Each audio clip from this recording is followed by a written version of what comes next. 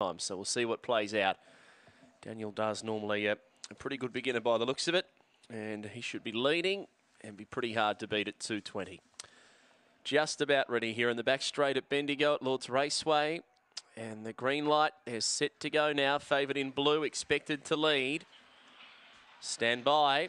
There's set. And racing, Daniel Does away cleanly, showing good speed. Call Me Thor went through to lead Daniel Does, who's got a little bit of work to do, a length off the red early. They're followed by Not Afraid close on their heels, and then Last Unicorn Rushworth.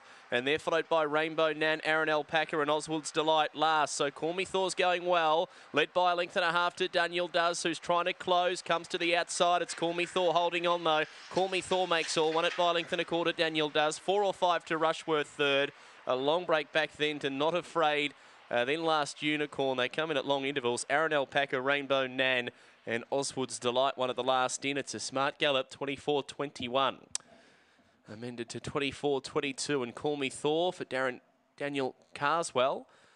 He's been able to show enough speed to go through and lead, Daniel Does. And normally, section-wise, Daniel Does shows the better pace. So once the red was in front, he was always going to take a lot of beating.